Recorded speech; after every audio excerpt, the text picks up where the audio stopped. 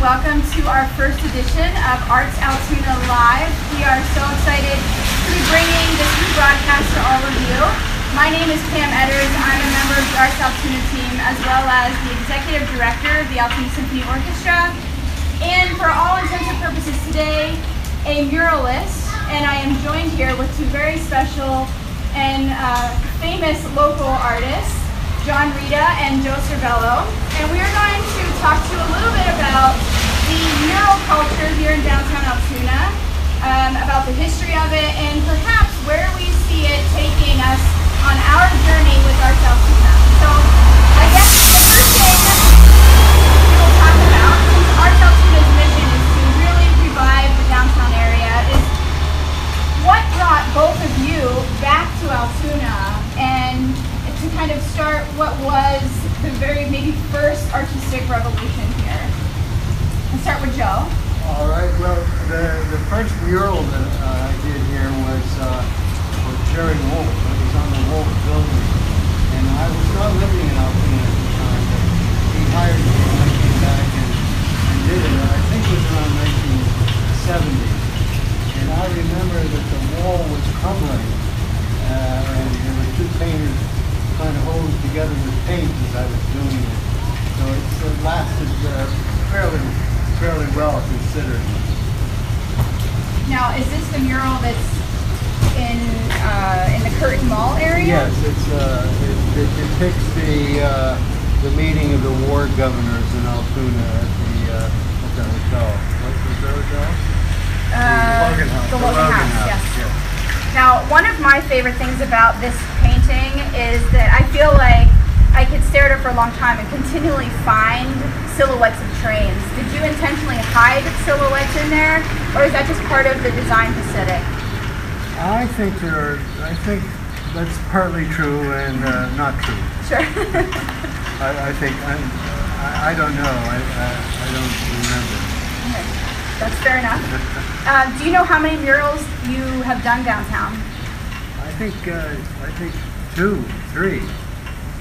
I don't know. I mean, the one on Green Avenue, and that one. And the one at the Mishler. Sure. So that's 3. 3, yes.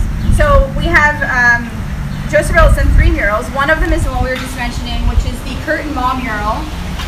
He said it's about the meeting of the war governors and the Logan Town Hotel. And there's actually a big parade at that time. A couple of really neat things that you might be interested in looking up that are slightly off topic. But during that parade, a women's auxiliary had done this really amazing human flag where they all dressed up in red, white, and blue, and they carried umbrellas.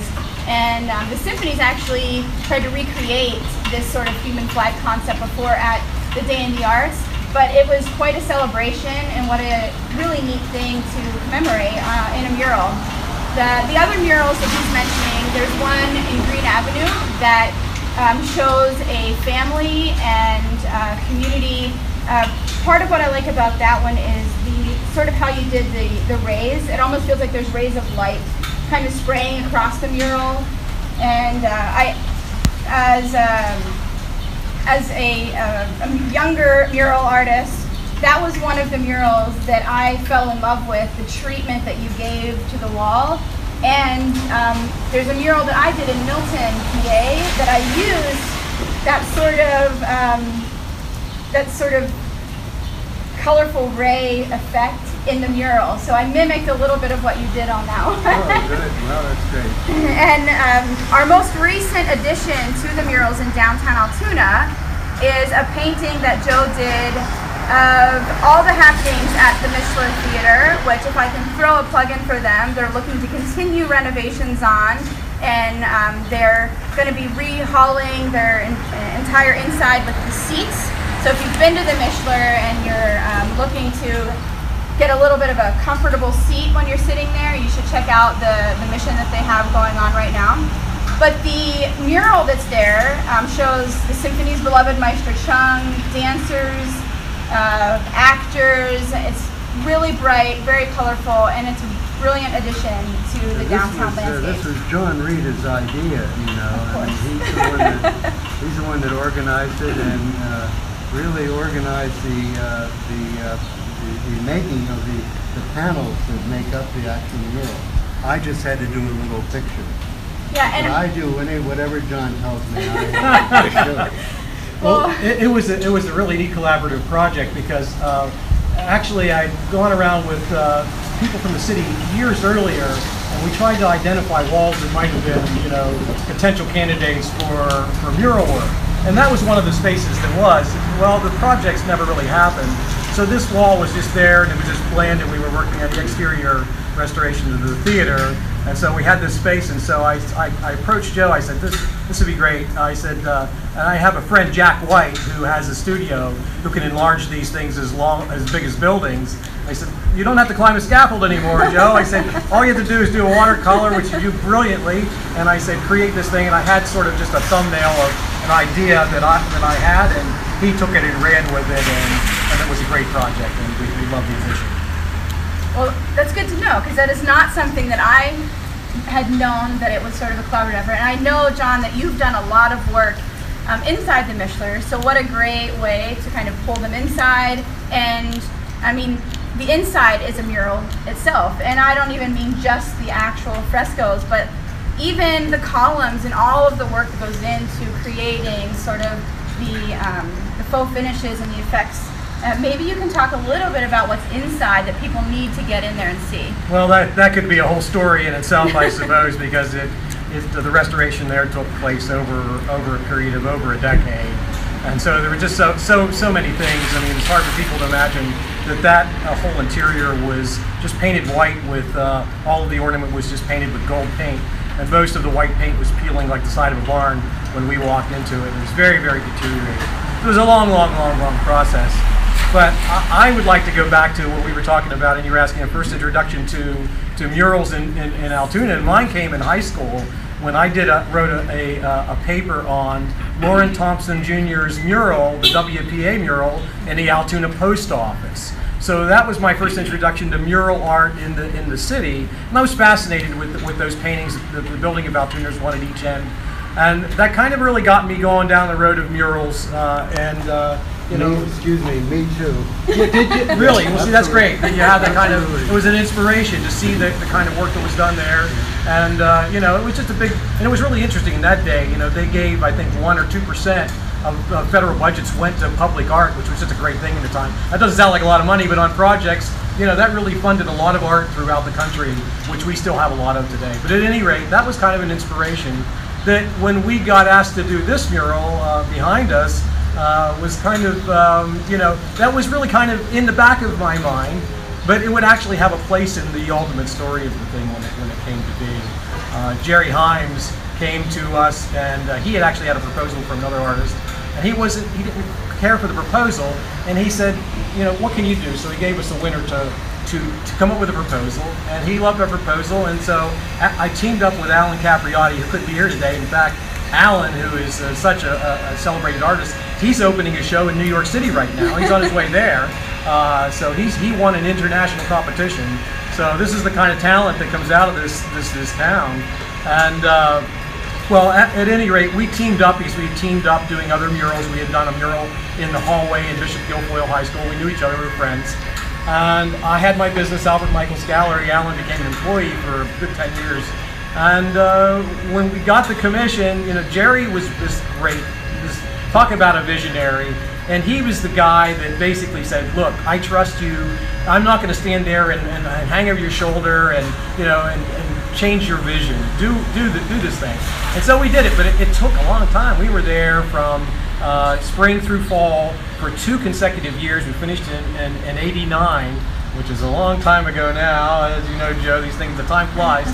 But and the second part of the mural, the left portion of the mural, hadn't been created yet. And Jerry had suggested these little vignettes of historic points around Blair County, and I said, we sort of hem and hawed, and we didn't know. He said, do what you want to do.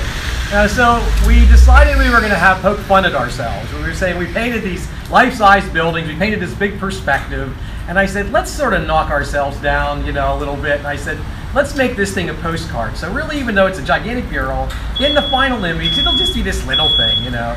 So we got this idea. We took one of the artists that was working. We had a whole team of artists, actually. We had a bunch of volunteers and other people that were in the arts that wanted to help. And we took one of them, we went down to the post office, and here we photographed his hand holding a blank postcard right in front of the Lauren Thompson mural that I was just talking about.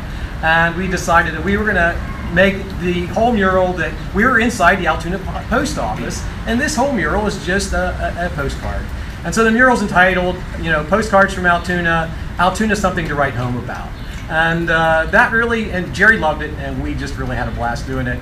It was kind of neat painting a two-story hand, because we painted it, truth be told, we painted it with sponges. We couldn't, and Alan and I are the two of us are kind of like left hand and right hand. So, you know, I'd put a dab here, and he'd put a dab there, and the whole thing was so spontaneous that it was just really a blast. But at the end, it was kind of, Jerry threw a big party. He had Oak Spring Winery make celebration wine that had the picture of the mural on it, and we had a dedication. They drove us down. We dressed in period costumes from Altoona Community Theater, and we were turn of the century garb, and they brought us down in vintage vehicles, and the place was just packed. And it was a lovely night. So it was a fitting. But I got to tell you, you know, we're raining today, and this is kind of anybody here working knows, the artists working here realize that what a challenge it is to work outside between the heat of the summer, the wind blowing your drawings down the street, and the rain. It was a difficult challenge to get this thing accomplished. But anyway, that's pretty much it. This is my essential mural in downtown Altoona. Although the mural in the dome of the Mishler, Alan and I recreated from black and white photographs, is actually done by another artist at the turn of the century. We reproduced that mural faithfully from those black and white photographs. So that's my other actual hands-on mural painting in Altoona. So if it may come full circle, I actually can say that I was inspired to become a muralist by the two of you. So as it becomes like generational, when I started doing my artwork, and I worked for a short stint in the education program at SAMA, and I walked into Joe's studio one day and I said, "Hi, my name is Pam, and I want to paint a mural, and I've seen your name all over town. Can you help me?" And one of the first things he said was, "I need to see your work before I will do anything." So I went home and brought back a catalog of work, and he would flip through some pages and write a few notes, and flip through some pages and write a few notes. He closed my book, stuck his sticky on it, and slid it towards me and said, "You need to talk to this person, and this person." And I was like, I've made it, you know, I did it. Joe has endorsed me. And he kind of walked me step by step through the process of creating a mural. And I had a natural tendency to paint very large paintings. So I just kind of dove in and went for it. The most fortunate thing that could have ever happened to me was that in the summer that I was creating my mural, which is on the side of Shirley's shoes, it was in 2005. It was the same year that Alan Capriati was restoring the mural behind us. So I would constantly walk across the street if I had questions, and just, "Alan, what do I do? What do I do here? What do I do here?" And what made my day, one hot day in the middle of the summer, was when Alan walked across the street and sat down on the curb and ate a sandwich and watched me paint. And I was like, Alan Capriati's watching me, you know. And he came over and said, "Do you know how long it took us to paint that mural across the street?" And I said, "I have no idea." You know, and I had no idea what I was doing, if I'm being completely honest. You know, Pam, I remember also that you did that very fast. Yeah. And he said, "It took us 2 years, and this is taking you 2 months." Yes, yeah, absolutely. And I said, "Well, I didn't know that it was supposed to take any amount of time." And I felt a lot of pressure from the city after having gone through the process to make it work. So I can tell you that you guys were my inspiration to start painting murals, and I've been very lucky to do so in a couple of other communities across the state in their efforts to transform their communities and revitalize them. So if we can kind of go back to our original mission, which is bringing back downtown Altoona and You can see it already happening. And maybe kind of wrap this up, what do you guys see the arts being as a catalyst to drive the future here in downtown? Is it more murals, bringing artists in? What are some of the ways you see us really bringing it back with arts at the core? Well, I personally think that everything that can be done is sort of being done. There are celebrations here, certainly the concerts at the Mishler, the wonderful community theater, the fabulous orchestra, and the new businesses that are now opening up. But I see lots of festivals, and these things I think are finally catching on. I think they are working now. But John is the one with vision. I'd like to hear what John has to say. Well, I think, thank you, Joe. I think that it's about diversity. I think there are so many areas that are in need of attention, but are getting attention now. And we can start with the buildings. There's a movement now to take over buildings, to put their historic character back. That's so much of what was lost, and by doing all of those restorations, you kind of bring up the kind of quaintness and downtown charm that's needed. Certainly the arts figure in terms of mural painting. Not so much that mural painting is at the heart of this now. The murals have been worked on. We have that as a core. I would like to see a program of urban sculpture developed. We talked about that when the Altoona Enhancement Committee was in existence. And in fact, the mayor has actually reinstated the Altoona Enhancement Committee. I'm on the Altoona Enhancement Committee. And so, I think that would be a great thing. And it's one of the things I intend to bring up as far as adding these elements that are going to make it more culturally rich.